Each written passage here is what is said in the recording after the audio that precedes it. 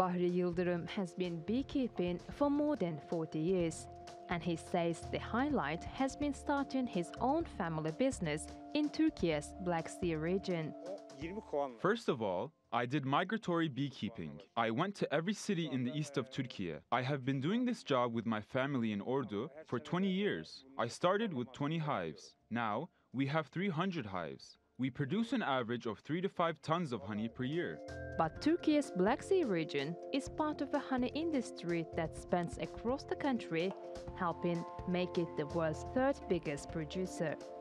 There are 8.2 million hives registered in the country. Last year, the number of businesses engaged in beekeeping reached 89,000, and in 2021, Turkey exported nearly 10,000 tons of honey to the US and EU, worth about $30.5 million.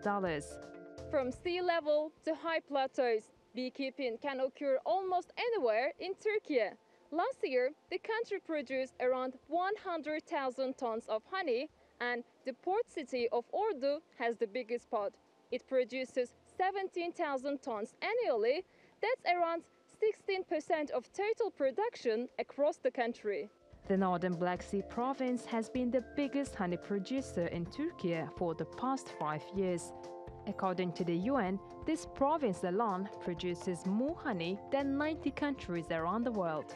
And analysts say dedicated work and professional support are the main reasons behind the region's success.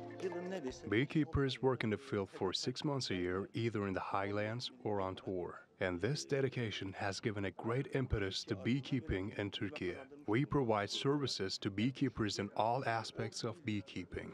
And now, they're able to meet the domestic and international supply. For nearly 15 years, beekeepers have added another phase in the honey production process, which saves at least 1 month in growing bees.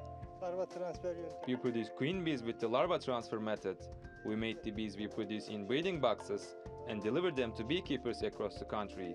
With these bees, beekeepers can both replace their low-yielding bees and increase the number of hives.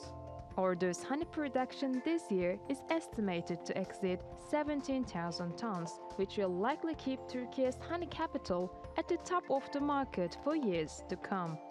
Rumeysa Codar, TRT World, Ordu, Türkiye.